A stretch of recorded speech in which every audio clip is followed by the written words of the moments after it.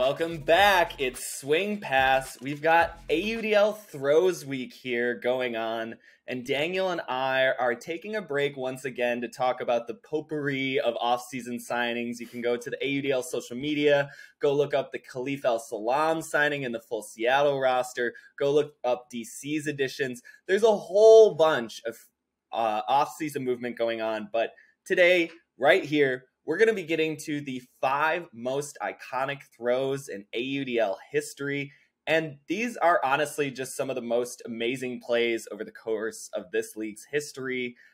It's one of those things, and we always talk about this behind the scenes, throws are kind of the differentiator for our sport, right? Like, the layouts are amazing. I love watching matchup defense as much as anyone, but there's something especially... there's no other way to say it, magical about the flight of a disc, right? And so today here, we are going to be getting into kind of the 5 most special versions of a throw that we've seen in the last 10 or so years of this league's history. Good stuff. Let's start it off with, we're going to go back to 2016, and we're not ranking these, by the way. We're not going in any particular order. Well, we're going in chronological order, but it's important to keep in mind that these are not rankings. We're not saying one throw is better than another. Although if we had to take into account like context plus degree of difficulty plus like aesthetically pleasingness of a throw, I think this first one would probably be up there for me. Yeah. Basically, 2016 semifinals, Seattle is in Madison taking on the Radicals. And this is a Madison team that has been undefeated this season. They have yet to lose. It was kind of like a storyline of them and Dallas, both teams being super strong, undefeated regular seasons, presumably expected to meet potentially in the championship. And then Madison came out firing in the semifinal game. Super strong first half, one of like the most dominant semifinal first halves of Ultimate we've seen in the AUDL history, and then slowly but surely, Seattle starts chipping away at a 7-goal deficit in the third quarter, only to culminate at the end of the third quarter in what this sequence is just like so wild to relive and rewatch as many times as I have. But basically, Madison's like on the goal line. There's like, I don't know, 10 seconds left 11. Or something like that. 11 seconds when Andrew Brown let go of the disc. I've watched this play for probably 11 times. Seconds left. Basically, Seattle gets the block on the goal line. Will Chen picks up the disc with basically no time left, launches an 80-yard throw from end zone to end zone, and Seattle catches the goal to cut the deficit to 2. The deficit would have been expanded to 4 had Madison converted that goal, but instead it's a 2-goal lead for Madison going into the fourth quarter. The rest is history, as they say. We know Seattle went on to win that game. I'm just like reliving that moment. I was up in the press box for that. It's still one of the best sporting moments I've ever seen live. There's just, words don't do justice to the amount of energy shift that happened in that moment. They really don't. The time the disc goes up out of Andrew Brown's hands to Carnegie swatting the disc down to, okay, well, there's 5-6 seconds left. They've got to go 80 yards. That's not going to happen. Radicals have the best defense in the league at this point. It's frustrating that the Radicals aren't going to score here with such a golden opportunity at the end of the quarter to push their lead to 4, but you know, kind of no harm, no foul. Andrew Brown doesn't take a lot of shots toward the end zone. We're going for kind of the cutthroat score. Fine. Yeah. Seattle's got to pick it up, go 80 yards. That throw is the most unbelievable thing I've ever seen in the history of the AUDL, right? Like, not only did he need it to go 80 yards, he had to throw through 2 defenders who were right there. Dave Wiseman and Kevin Brown are right on top of that throw. And somehow, Will Chen finds the mailbox slot to pump a full-body wind-up 80-yard backhand through. And as Evan Lepler is even talking about on the broadcast, he so rightly asks, just befuddlingly as the disc is soaring through the air, is this going to make it the full 80 yards? And I cannot tell you how accurate that was for the 3,000 plus people in that stadium. I'm sure. There wasn't a breath happening when that disc was in the air. It was just mouths open, watching this thing cruise and cruise and cruise. and finally just settle into Matt Russell's hands. And then it's just pandemonium, right? Like Seattle sideline explodes. It ignites the actual comeback. The Donnie Clark block happens in the fourth quarter to seal the game. Closes out an instant classic, probably the best game ever in AUDL history. But man, just getting back to the degree of difficulty on that throw, right? Like you were saying at the beginning of this segment, the time, the circumstances, the distance, the level of difficulty, like just the composure, right? To even have the form in that moment to get the disc over midfield. Like, I can't tell you the amount of times I've seen wayward buzzer beater attempts over the last several years in this league, right? Somebody just pumping for the end zone, throwing 40 yards out of bounds sideways, right? Like they're trying, goes a little hijinky, whatever. Like to have the presence of mind in that moment, to have like the calmness is just it's wild to me. The stadium was confidence too that night. He's calling for that disc like immediately. And it's basically like a 5-yard swing. So the double team gets set initially, and then it's like a 5-yard swing, but the double team is basically there. But yeah, the fact that he finds this narrow lane to split the double team and then like getting it that much power when you have guys closing in on you is just ridiculous. I mean, that could have like taken someone's head off had they actually like completed the double team. If that throw like hits either Brown or Wiseman in the face, that's like taking out teeth. Like you're going to the dental exam. Now, luckily the Radicals have a long-time dental sponsor, so I'm sure it would have been fine. But you know, there you go.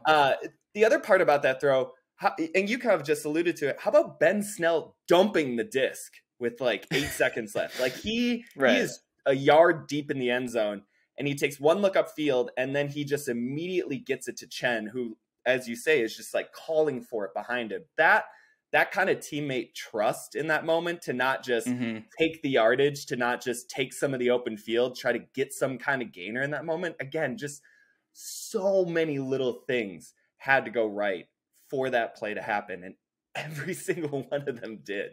I mean, should we mention the ref falling down? The Madison guy running into the ref. Oh, the long-time conspiracy that's been brewing on all the social posts over the years. Someone's got to mention it. Someone had to throw it out. The lagged-out ref, and I think it's Brian Hart, right, that has the read on the disc. And both the ref and him are tracking the disc in air, and they just get their feet tangled up. I mean, I'll say, I think Brian Hart had a shot on that disc, and I think he might have 100% the kind of player who would have absolutely bid from a crazy distance just to try to get a piece of it. But you know, refs are a part of action. You see it all the time in football. It's a sports thing that happens. Yeah, unfortunately. And honestly, and I know I'm probably gonna get flack for this at some point.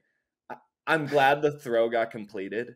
If that would have gone a different way, I mean, I guess it's too much of a Pandora's box to even say anything other than the reality of what it was, right? Because does Madison win that game? Do they go on undefeated to face undefeated Dallas? Do they dethrone Dallas at home in front of a sold-out crowd? Does the entire trajectory of the league over the last several seasons too many what ifs in a tectonic way? I mean, but that's how much hinged on this throw, right? I mean, the greatest momentum transfer to ever happen, period. Just from about to go up 4 to 80 yards later, only up by 2, and the other team is just unlocked. They're just freed, right? Like you could just feel Seattle in that moment go, this game is ours now, right? Like the stakes have completely shifted. I think it has to be our pick as the most iconic throw. We haven't even talked about the other ones, but we'll move on.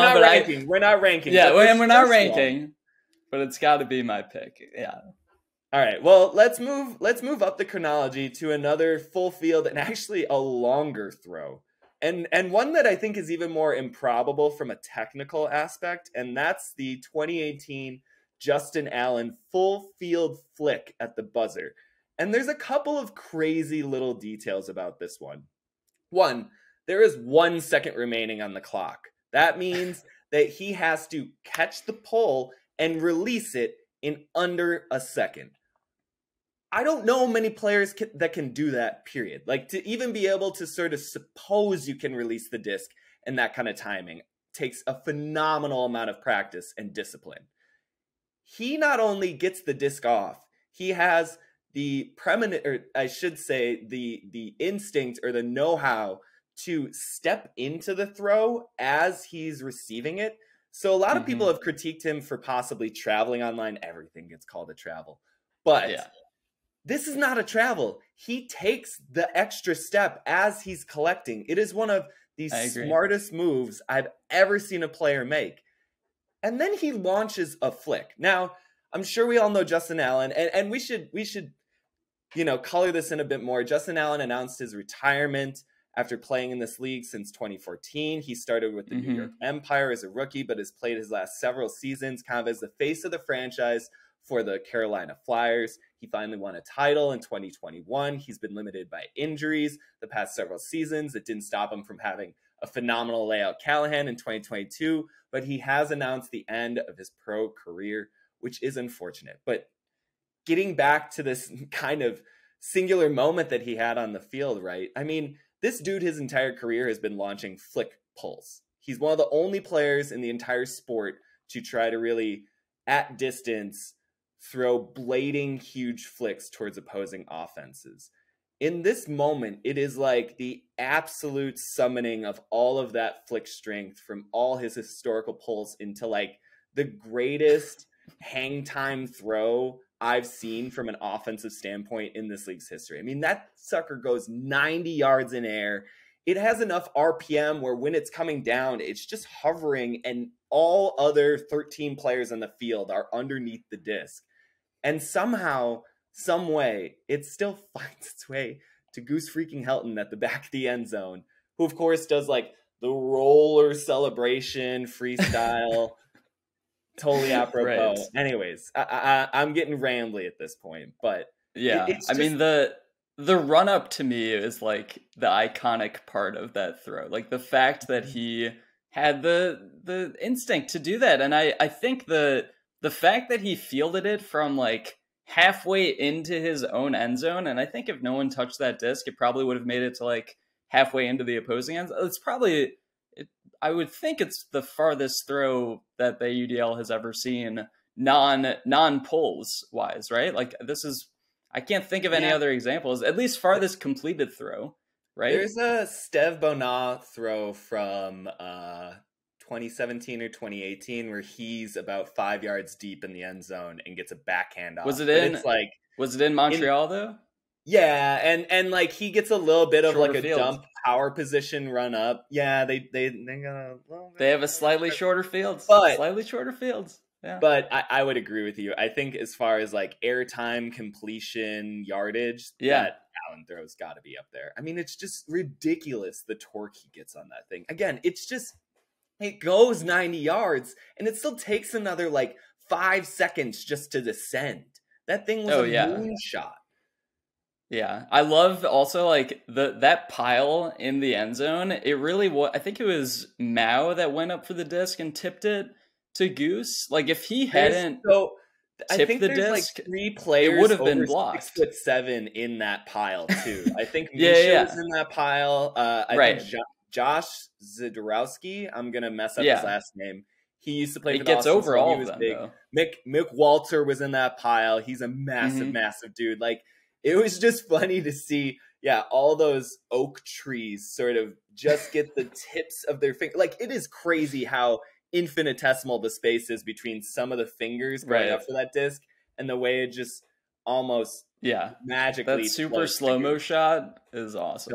Just like watching everyone's face and everyone's just reaching as high as they can.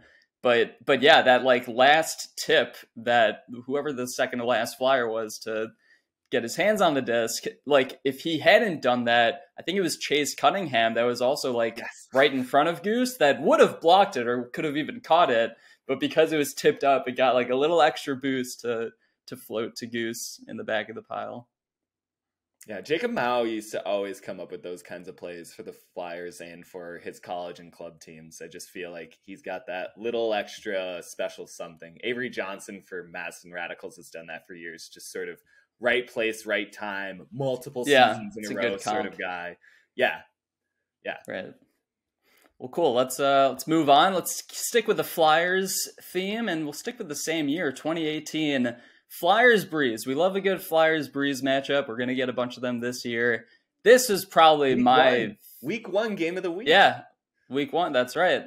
Which is coming up in what, like 6 weeks away? We're very 45 close. days, I think. We're really I think closing in on the start of the season today. Yeah. We are on the runway to 2023, baby.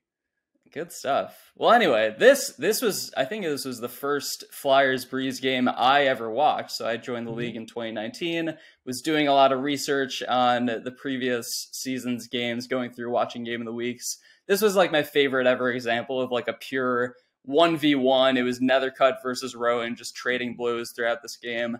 But a lot of that was more in the second half. So at the end of the first half, basically the Flyers are down, I think 12-7 at this point, and the Breeze have the disc with like just a handful of seconds left on the clock. It seems like they're going to go down, maybe take their shot at a buzzer beater, but the Flyers get a block and call a timeout with like 2 seconds left on the clock.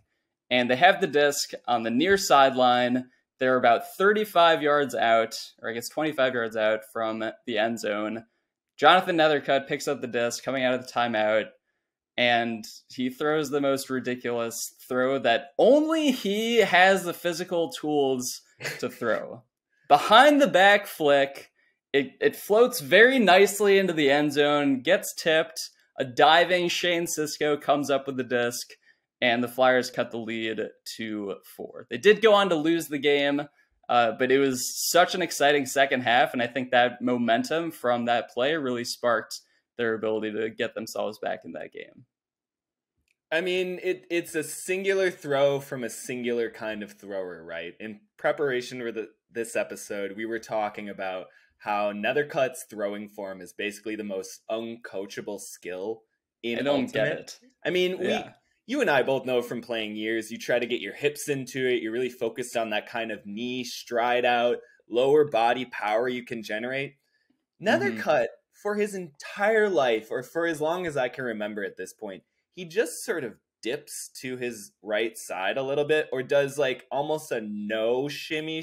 Right. Where he'll just sort of like, it's like fainting, right? It's like boxer moves. It's like a few inches of torque. That's all it takes. And then just like the hardest snap I've ever seen on a flick. It reminds me of a power boxer like Mike Tyson or something, right? Like he's a power thrower, and they just need these little dekes, these little shimmies, these little fakes to open up these kinds of opportunities, and they will just run a train through them. And you see that all the time with Nethercutt on just his normal flick hooks. Last year in Colorado, he's just standing upright, stand still, and they'll go, and it's 70 yards. It's just 70 yards out of hand on a shelf. Picture perfect. And he did that behind the back with 2 seconds left in a half. Like, it's one of those things where people don't even try this throw, right? Like, no, why would you? Tries this throw, you're getting benched. You're not. It's not like nice try. We're down 5 in a big road matchup. You can't throw behind the back. And with this, he does it. He completes it because of course he does. And to me, it's like that was a good look. That's a good end of quarter. Well, it was situation. I forgot to mention there was obviously a double team was set on him, so like it kind of made sense for the situation. What's a double team to Nethercutt? What is? Well, it's because he could do things like that it's nothing. But yeah, like it's so funny watching the slow-mo angle of like seeing both the double teamers' faces up close, and they like have their hands up, and then they just like look like what did he just do? And Evan doesn't even realize it. Evan Lepler is commentating it. He didn't even realize that Nethercutt threw a behind the back flick because it just looked like a normal throw. I don't blame him at all. Brian Jones pointing it out. Brian Jones had pointed it out. And you could see that from everyone on the field. Like there was just sort of this, like even the marks were just kind of like it goes up and they just start watching it. And there's just this kind of befuddleness at like, oh man, we let off a buzzer beater. Did he really throw that? Wait a second. He didn't throw through us, and he didn't step out for the backhand. So, like, what? Like, there needs to be some kind of oral history about Eric Miner, and I forget who else was on the double team. It was Houston They're Parks. Not to blame the for this. guy. They're not to blame, but I need to know kind of like a Zapruder footage style, point by point of just what happened during this. Like, what were you thinking? Like, how long did it actually kind of take to settle in of like, he just dropped a behind the back throw on us. Like, there's really not anything to defend there, right? I'm also curious. Do you think it was like a planned play by them coming out of the timeout, or you think this was a in the moment Nethercutt just wanted to get to the end zone and that's what he decided was best? We need to get Mike D or Nethercutt on here to really explain that. I would guess that situationally, or Jack was the one that tipped it initially, I think. Yeah. I think it was maybe supposed to be like a hammer. I could see, Nethercutt's got great hammers, but like, I don't know. I think the actual decision to do that throw was definitely all improvised nut, right? I can't get over the fact that he got it as far as he did. Like, he doesn't pivot. There's no significant torque he's generating. He just kind of he just does it. And like, only he has that flick strength to pull off that throw. I could watch it all day. It's the kind of thing that like a guy in the quad in college has like his throw, right? Like he doesn't have anything else. He's never really played ultimate, but like he's just been perfecting like a behind the back goofy. Right. It's all they practice all the time. Yeah. It's their party trick. It's a party trick throw. Well, we're just going to keep moving on from one improbable throw to the other. And actually the third throw on this list from the 2018 season, the most viral clip, I think, in this selection and probably in the AUDL's history. Of course, I'm talking about the Kyle Henke greatest. I mean, he threw a half-field greatest. It's just sort of like the perfect throw. I don't know that there's going to be something else ever like this. And it was it was his rookie season, right? 2018 was his rookie season. Now he may have played. That was like his breakout season, but he may have played before that. Yeah, I feel like he did. Him and Smelliot, I think, came on during 2017 in part. He did play. Yeah, he played 4 games in 2017, but we don't count that. I mean, and like, as well as whether it was rookie season, not technically, the game itself didn't really matter. It was just this individual moment where Matt Bennett tries for kind of like a cross-field, low-release swing pass, 25 yards out into the flat, and of course it just sort of sails on him, as a lot of passes like that do across field, and Texas wins. And it's one of those things where I think because it came over Henke's head, he almost doesn't have a sense to give up on it quite yet. I think if he would have came at a slightly different angle at it, he might have just been, oh no, that's out of bounds. But something about the way in which there's that moment, he looks up and he's running and it just sort of like crosses, and the way in which like he can kind of vector line up to it, it just feels like it activated something where he's like, I'll try it. I'll try and save this. And what you see so often with greatest is just sort of the whip back into bounds or kind of trying to get it far, but get it into the middle of the field, get it into a pack. This was a pass. This was a 50-yard downfield to the receiver pass. I mean, there are flicks in normal situations that don't have the kind of planing and velocity that this just otherwise blind save has. I mean, you watch his body in the air, he's kind of doing like a backhand step through as he's in flight, right? Like it's just, I don't know about you. Whenever I've tried a greatest, I look like I'm having a bit of like a muscle malfunction or stroke. Oh, I flail around. It's just me trying to do 5 things at once. It's me button mashing on like a controller, right? Like everything at once. There was do you remember the Pavel greatest at the end of the Minnesota game in 2019? I want to say that like super uncoordinated, just like, flailing armed attempt. That's what I feel like most greatest attempts look like. But yeah, this also, when you think about it, I mean, you mentioned the wind. Obviously, this disc popped up. Henke had to throw in that same wind, in that same direction, and his throw is perfect.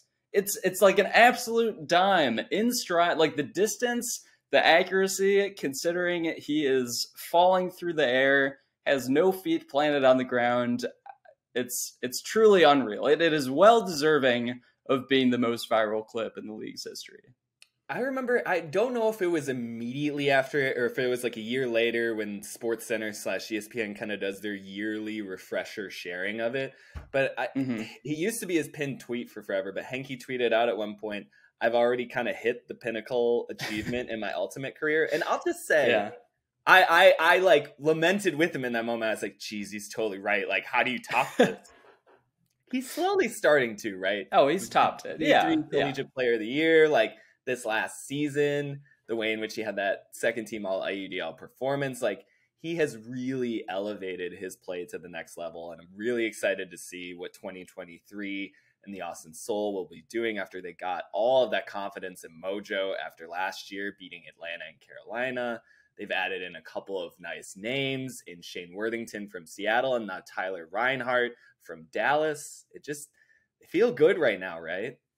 Yeah, no, they really do. And Henke, I think it could have been very much the case where he was just like a one-hit wonder and known for that play only. But you're right. I mean, he's leveled up his game every single season. And I still don't think he's peaked because he's still super young. Yeah, it feels like he's almost used it as a bit of motivation and not just be the highlight guy, right? Right. Yeah. All right, well, we'll move on to our final clip. This is a Jack Williams buzzer beater. I've lost track at this point of the amount of buzzer beaters that Jack Williams has thrown. But this one came last season, 2022 East Division Championship game against the DC Breeze. New York was in control a lot of this game, and then DC really put it together at like the end of the third quarter, into the fourth quarter. They were rallying back and really trading scores pretty consistently with New York.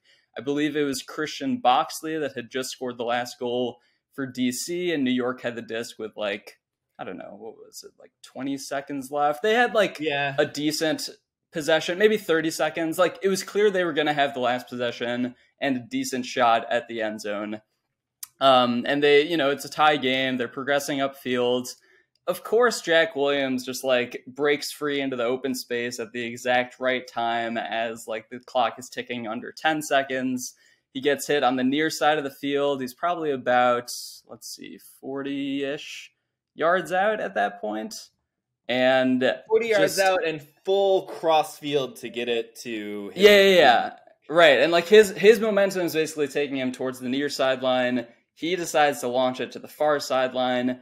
Just puts out this such like a soft, pillowy backhand. And it's just like, because last year, so in 2021, he did the same thing where he hit Ryan Osgar on a buzzer beater to beat Atlanta and send New York to championship weekend. And if he were able to complete this one, it would, again, beat DC and then send New York to championship weekend.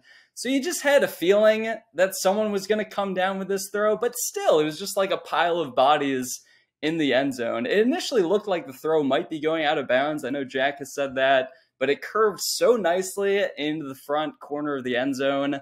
And who else but birthday boy Ben Yacht comes down with the disc and sends New York to championship weekend, which they would go on to dominate and win their second title in 3 seasons. I think what makes this throw so iconic for me is this sort of player moment synthesis of everything. Like you were saying, you don't know how many game-winning throws he's had. He's had 4 game-winning throws since joining New York in 2019. There was the 2019 regular season one where he threw it to Bo Kittredge in the first meeting between the Flyers and Empire. The second one was in the Flyers and Empire rematch in the regular season in Week 10 in 2021. He had that great upline, low release Jack Williams chisel throw to Jeff Babbitt. Third one, the 2021 Atlantic Division to go to championship weekend game. I still don't know what we call that round of playoffs, but when they played Atlanta, finds Ryan Osgar. And with this one, because there were the other 3, because there's all these kind of playoff Jack moments, there was this gravity, right? To like, okay, New York's got to go the whole field, but man, if they get Jack Williams in one of his spots, it's sort of like getting Kobe Bryant on the wing with like an opportunity to ISO a defender and hit a fadeaway, right? Like there were 2 defenders right there on top of Jack Williams. I think it was Alexander Fall and Rowan, right? Like they're there. They're trying to crash. Rowan almost gets a hand on it too. Right. Rowan's close. It's good defense. It's just that thing. And I kind of wrote about it this week in my article. It's that balance that Jack Williams has. You were describing it. He's kind of coming and blitzing towards the near sideline to get this throw. And as he's receiving it, he just kind of transfers all of his weight over, gets both defenders to fly by him, and then just simply pivots to his backhand and lets it go, right? Like, similar to the Will Chen throw, I think there's so much underrated quality to the amount of reps it takes to just get the confidence to unleash that throw in that moment, right? Like, the amount of players who, like you said, wouldn't have the right touch, wouldn't get that feather softness where the disc just floats down so that the tallest player, Benyat, can just go up and get it. Like, that takes a lot. That's not just him throwing up prayers. I feel like the Oscar one was a bit more of a prayer. It was a bit longer, but that one also, the Oscar one, everyone misread it. Like, all the Atlanta guys were in the wrong spot to get that. That was so. And then Oscar was just like jittery buzzer beater I've seen in some time. Yeah, I think Oscar really caught it almost with both feet on the ground. But this one, this was just yacht summiting. This was Statue of Liberty play in New York, right? Like, you're just throwing to the big man up top. But there's again, it's that inevitability. Like, the second that disc got to Jack, I was like, oh, it's over. If he gets the throw off, it's over. Like, there isn't going to be overtime. It's silly though that we think that, right? Like, that's ridiculous. It's ridiculous. It's a buzzer beater, right? It should be like a 50-50, but in all the context around Jack Williams and the Empire, like, their downfield receivers are huge, and Benyat is a 2-time MVP. Like, it all made too much sense not to work, you know? Yeah. Well, and that kind of looks like New York heading into 2023, right? They just announced their third batch of 4 priority signings. Yeah. Chartok, Lithiau, Rushmeyer Bailey, and Charles Weinberg. You know, they're now fully loaded with the starting 7 offense that just set the league record in offensive efficiency. There's just there's just this sense that this is what New York does. Yeah, I don't know what anyone can do about it anymore. Well, DC's loading up. But DC doesn't have. They don't have the Jack Williams buzzer beater magic. They need to get their own magic. What is the magic about DC? Well, there's some rumors and pulled from the Johnny Malks and Rowan McDonald podcast that Rowan might be switching over to defense this year with so much of the brought in free agent talents of Cole Jurek, Andrew Roy, Joe Merrill, and Thomas Edmonds. So maybe Rowan can supply that on defense. I mean, I think back to the 2019 All-Star game where there was that buzzer beater at the end of the third. Rowan goes up huge and swats it out of Yacht's hands. Like, he looks rejuvenated. Maybe he's prepping for a season like that. I don't know. I could see it. I'd be a fan of the Rowan versus Jack matchup for DC New York games. That'd be a good one. Look, DC's got to start putting somebody on defense. They've got like 12 offensive starters now. They brought back all the Norbombs pretty much. They're just getting the Norbomb hive mind on board. Like, Garrett Braun is back this year. Like, they've kind of combined their 2019, 2021, like it's an all-star team of the last few seasons for DC, plus all these newcomers. Yeah, they're going right at New York this year. I'm excited. Well, look, we're getting away from throws. We're starting to talk about more off-season news and preparation for the opening of the 2023 season on Friday, April 28th. That is in 44 days. I know we said 45 days earlier for DC versus Carolina in the game of the week, but the season starts in 44 days, I believe. So love it. We'll be back a week from today to talk more about AUDL news and the off season, but we thank you for tuning in this week. We'll talk to you soon. Bye now.